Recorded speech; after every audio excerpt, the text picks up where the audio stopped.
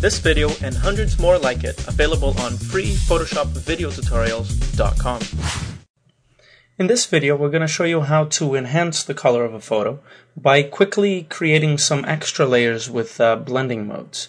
You're going to be using primarily two layers with the blending modes as needed, and we're going to show you how to do this right now.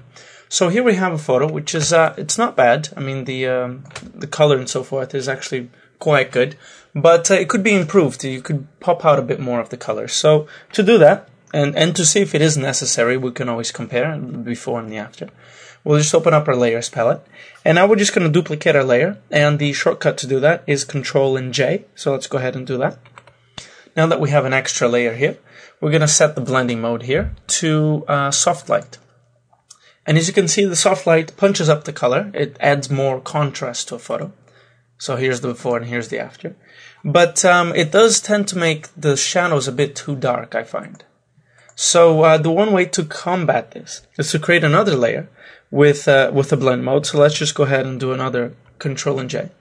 And now we're going to change the blend mode of this to lighten.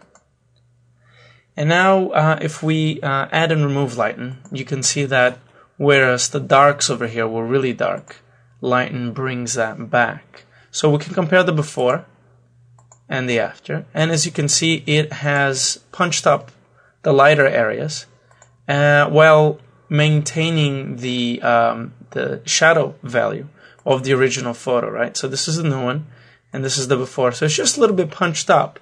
So what you can do now is tweak it a little bit. So for example, in the lighten here, it is taking back the shadows to basically to what the original photo was. Now I like that to be a little bit more punched up. So what we can do is just reduce the lighten value. You can do that by just a shortcut on your keypad. You know, press 9 for 90% and 8 for 80, 7 for 70, and so on. And now you can compare the before with the Alt and clicking on the eyeball here, and the after. So as you can see, we've made the shadows here darker, and I'm liking the darkness values of these shadows here, so that's good. And then the other thing to pay attention to is obviously the light values here, the lighter area. So here's the before, and here's the after, and I find that it's getting a little bit too washed out, this area here, right? So what we can do now is just, again, reduce the value of that soft light to something like 70% again. Let's have a look and see what that does.